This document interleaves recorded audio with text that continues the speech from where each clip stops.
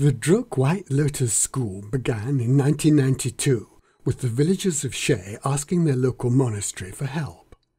Their request was supported by Tuxi Rinpoche and taken up by the Gyalwang Drukpa.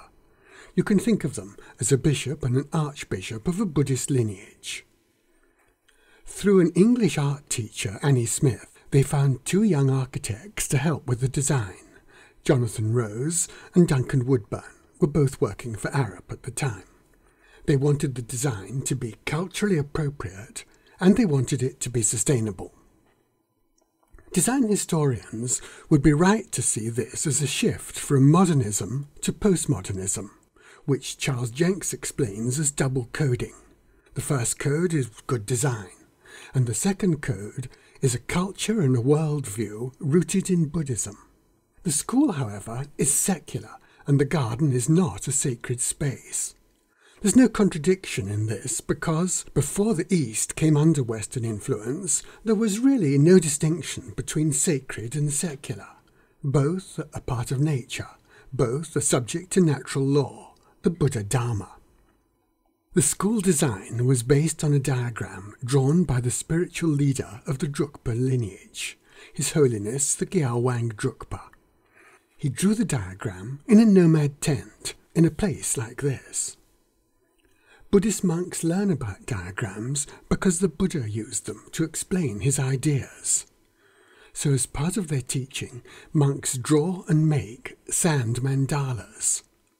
The word mandala means cycle and was used for the chapters, the cantos, of the oldest text in any Indo-European language. The Rig Veda was composed about 1500 BC. A great Buddhist scholar, Giuseppe Tucci, explained that a mandala is a map of the cosmos. Cosmos means much the same as universe, but stresses its order rather than its physical character.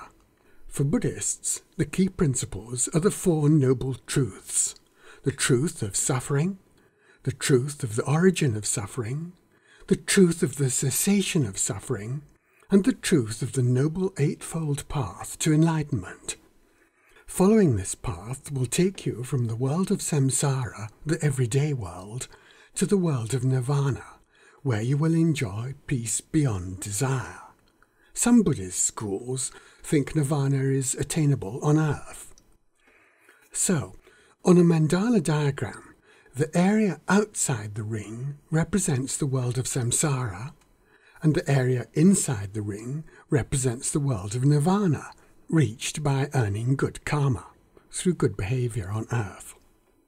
This cosmic geography is also symbolized by the lotus flower. A lotus is born in a sea of mud, and symbolizes enlightenment by opening into a world of beauty and sunlight. That's why it's called the White Lotus School. And that's why we hope to have a large paved lotus in the central courtyard. An appreciation of nature is at the heart of the design and at the heart of the school's teaching. The University of Greenwich became involved with the design after a cloudburst and a great flood in 2010. It deposited a metre of mud over much of the side and destroyed most of the planting. The rain was so hard it cut human flesh. This led to a requirement for a flood protection wall and created a space which could become a garden. As landscape architects, we wanted to grow the mandala idea by including aspects of the everyday world in the design. And we also wanted to reflect the Drukpa heritage in the design. Drukpa means dragon, and the Drukpa emblem shows the treasures of Buddhism protected by two dragons. This led to the first landscape plan by Simon Drury Brown, which has dragon shelter belts forming an enclosure and helping to protect the site from winds and floods. The cultural symbolism is very important, but so are other aspects of the landscape strategy. The first necessity was water. We'd like to have used the traditional Ladakh system, which is flood irrigation, but it's only 20% efficient compared to 80% for a drip system. So the drips won. The irrigation strategy corresponds to a strategy for soils and vegetation. It's based on hydrozones, with different levels of irrigation used to create different habitats, and habitats which correspond to the everyday soil and vegetation types of Ladakh. The integration of water, soils, vegetation and symbols produced the landscape plan. The planting strategy is to use native plants wherever possible, but exotic species where they can do a job which native plants cannot do. Cosmos and marigolds, for example, are popular garden plants in Ladakh, with a long flowering season. But native plants from the local area are the best species for the drier hydrozones. The paving strategy also derives from the local environment. The school's in the middle of the Indus-Satcha zone. This is the zone of collision between the Indian subcontinent and Laurasia. The impact of the collision released an upsurge of magma which became a granite batholith and is now the Ladakh range. This is where our granite building stone comes from. To the south of the Satcha zone, the Zanskar Mountains were formed from the floor of Tethys Ocean.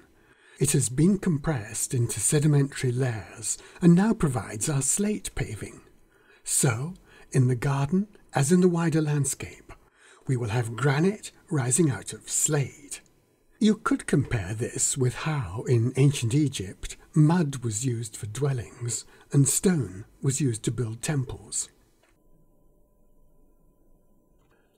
So let's have a look at what's been done so far.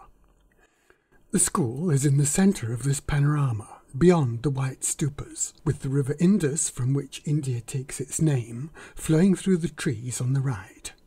Geographers describe the landscape as a cold desert. The original idea was to place stupas around the mandala ring. Our present hope is to have 4 abstract white lotus sculptures, which Richard Deacon has kindly offered to make. The brilliant white outlines of the stupas echo the mountains which rise over 2,000 metres above the school. This clip gives an idea of what the site would be like without irrigation and without vegetation. It'd be a cold desert. Here's a tree-lined avenue watered by kitchen waste, which leads from the site entrance to the present visitor centre. We hope to build a new one. This was the first visit to the nursery by His Eminence and His Holiness, whose full support for the project continues. And here is a first visit by a group of dragons to the Dragon Garden. They're said to live in the abode of snow, the Himalayas. Outdoor wall painting is characteristic of the Himalayan region, and we want to carry the tradition forward. Here are some young dragons in the adventure playground. We could have brought play equipment from elsewhere in India, but it's nicer to make it on site, and it can then be maintained on site. As everywhere, children prefer swings and seesaws to static features. You can see a well-designed but hardly used shelter. Believing the sport of car tire rolling was invented here, we hope to create a rough track and to produce world champions. The football pitch is probably in need of some more work, but there's something great about playing among the rocks. Note the tire rollers. The school used flood irrigation before we had a drip system, and most of the water was lost in the coarse granitic sand. Here's Setan turning on the drip irrigation and then adjusting the drip lines. Drip lines also supply the nursery, which we had to build because few plants are available from commercial nurseries in Ladakh. You can see what may be the world's highest landscape architecture office in the corner of the nursery. The lettering on the stone in the nursery is the most famous Buddhist prayer, Om Mani Padme Hum, hail to the jewel of the lotus. Ornamental grasses have become popular in European gardens. We think this is stipa, but the plants are from Setan's field and weren't labelled. He says we could sell bundles of grass for roofing and sweeping for about 500 rupees each. We have about the same number of tourists per year as Woburn Abbey, 60,000, and do not know if they see the waving grass as beautiful or as weeds. Nor do we know if the native plants make the 400 residential children feel more at home in the school. I suspect both groups prefer flowers.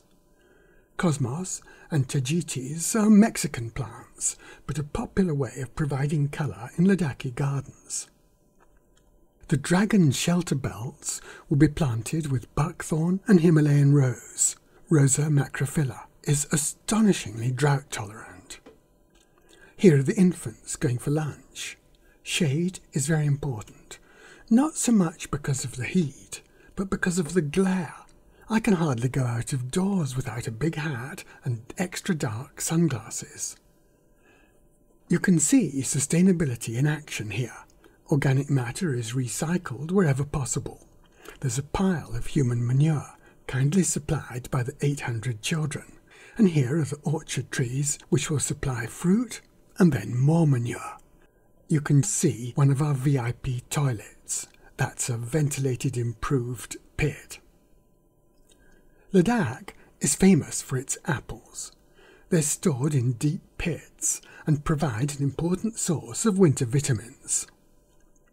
We run an annual garden competition with entries from each class.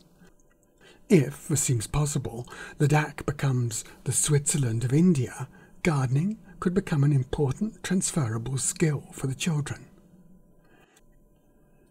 The central court in which the garden competition awards are being given out is the proposed location for the disc of White Lotus paving we saw earlier. We've made a lookout in the children's playground, and we propose a more substantial lookout in the flood wall to let visitors gaze at the fantastic geology and beauty of the Indus Valley landscape. I'll finish with a comment on the design team. I've been involved for almost 4 years, and my impression is of a very friendly, cooperative and effective group. There are several possible reasons. First, and in line with the Buddhist concept of anatta, non-self, we see ourselves as no more than eddies in a flow. The river is what matters. Second, the team follows the principle advocated by the Egyptian architect Hassan Fatih that the designers, the builders and the client must work closely together. Third, and what you see here, is an example of following the advice from Humphrey Repton, the great landscape architecture theorist. He wrote that the plan should be made not only to fit the spot, it ought actually to be made upon the spot. So the best thing is to turn off your computers, get down on your knees and draw.